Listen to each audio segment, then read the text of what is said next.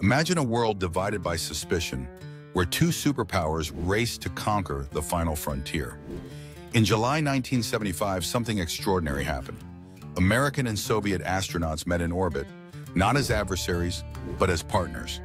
The Apollo-Soyuz test project brought together crews from both nations, symbolizing the possibility of unity amid deep tension.